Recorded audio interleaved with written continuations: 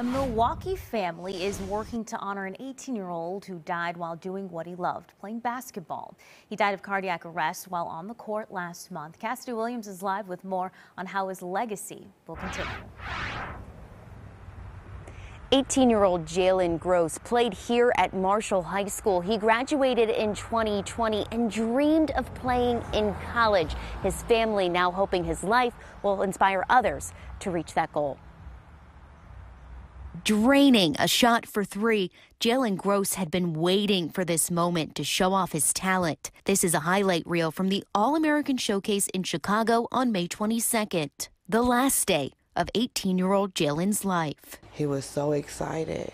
He came in my room that morning and laid across the bed. I know he was excited. Jalen's mom, Lamisha Beeman, says his passion for basketball could not be matched.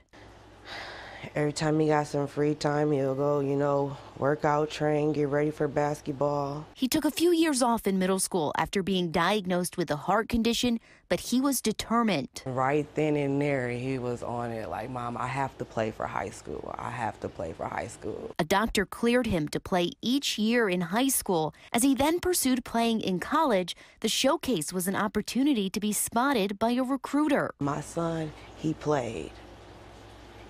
He looked at like he had everything under control. He was confident. Putting his all into the game, his heart gave out.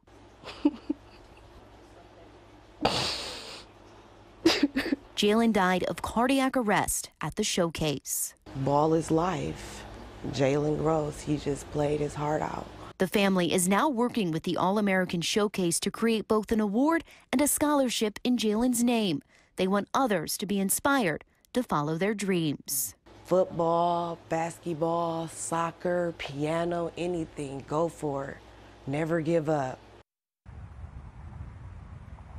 There is a GoFundMe to help the family pay for funeral expenses. We have a link on FOX6Now.com.